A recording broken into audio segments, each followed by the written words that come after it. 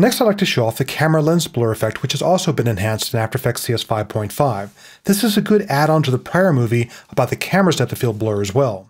If you happen to have the disk of sources that came with Creating Motion Graphics 5th edition, go to the Sources folder, twirl open Movies, go down to AB for Art Beats, Star Fields, import that, then drag it to the new comp icon. This has a lot of white or bright points of light in the 2D layer, which makes it a great candidate to go ahead and treat with some specialized blur. With this layer selected, I'll go to Effect, Blur and Sharpen, Camera Lens Blur. There was indeed a lens blur in prior versions of After Effects. It's now considered an obsolete effect.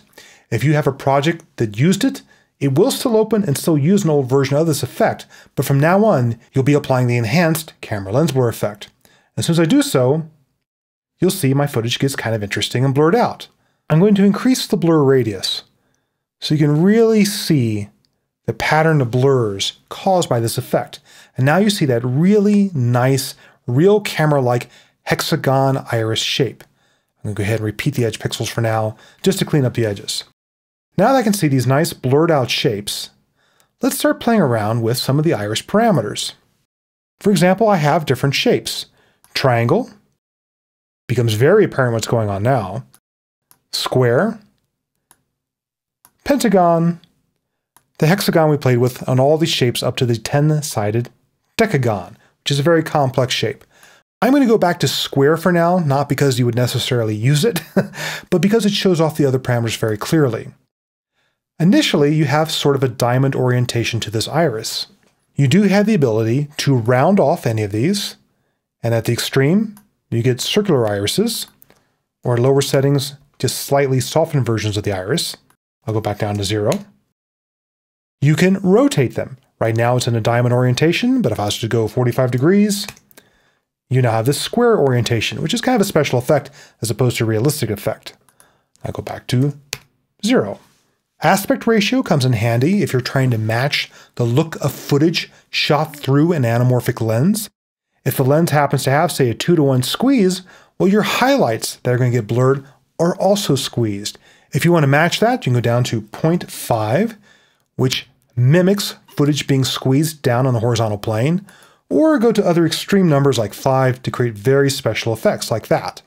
But let's go back to 1 for now. There's also diffraction fringe. Whether or not the iris blur shape has this very constant fill, or whether or not you start to push that brightness out to the edges. In other words, get a nice fringe around this look.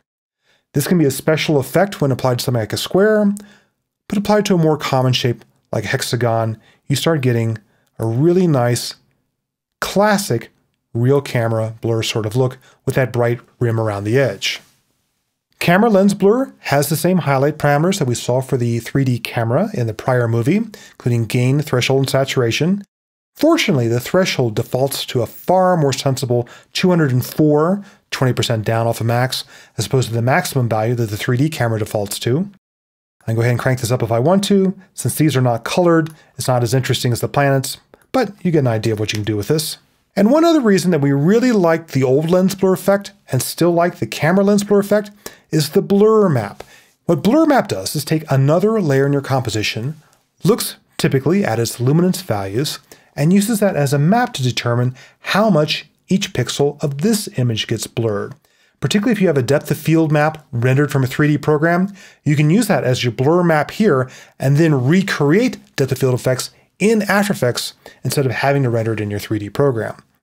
So that's another nice area of enhancement for both the visual effects and the motion graphics artists in After Effects CS 5.5. This nice depth of field effect either for 3D cameras or as a 2D effect applied to other layers.